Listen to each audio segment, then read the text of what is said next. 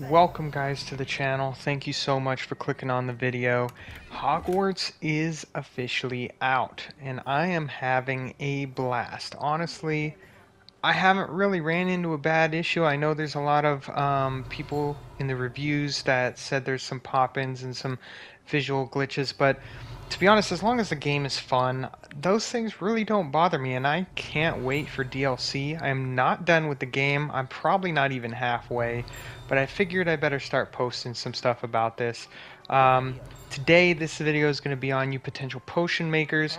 Potions haven't really come in too crazy at the moment, just mainly the healing one, but I feel like they will much later once you get the room of requirement, of which you're going to need ingredients. So this is the ingredients I've found and their location thus far. So I hope this video helps you guys, and let's get into it.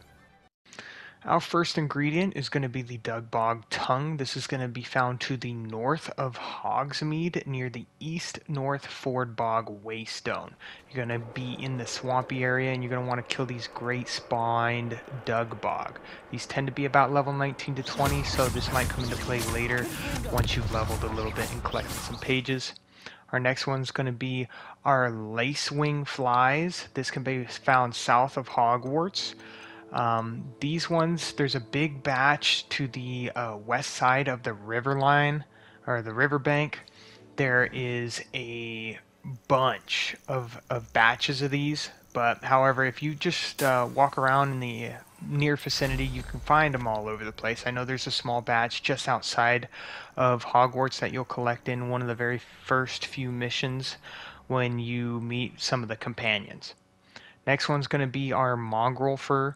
This is going to be found in the same exact area, just alongside the river. More towards the west side in that open grass area, you're going to find quite a few batches of wolves. These probably about level 18 if I had to guess. They're not too hard. I'm not sure if that level adjusts or not, depending on you. The next one's going to be the Leech juice. This is going to be found in the same area. This one you're going to be on the water line, on that riverbank, and you can find them all over. And this is not only for this particular riverbank. This is actually found all over the world next to water. So I've found them inside caves.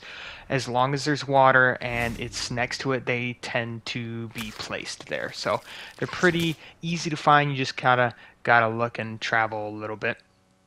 The next one's going to be the Moonstone. This one's very useful for when you're creating your home area. These ones can be found all over the world. Just look alongside cliff sides. Sometimes they'll be on the cliff, sometimes lower. Just use your basic attack and it'll auto collect those. I would just stack up. You never know when you're going to need them. Next one is going to be our Horklump juice. Alright, these ones tend to be a little harder to find. I find them in some of the quests, but this is the only spot that I can find them, just south of Hogwarts. This is the closest spot, might I add. And there's only 3 batches.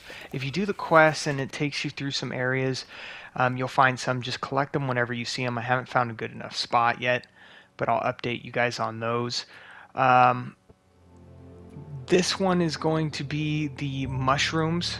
The mushrooms you're going to find in one of the beginning quests and the pathway between Hogwarts and Hogsmeade and all over the map.